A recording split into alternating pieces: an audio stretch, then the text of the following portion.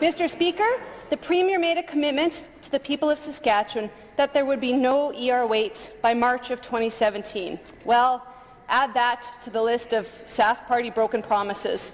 When that was clear that they wouldn't get there, they clawed it back to 60%.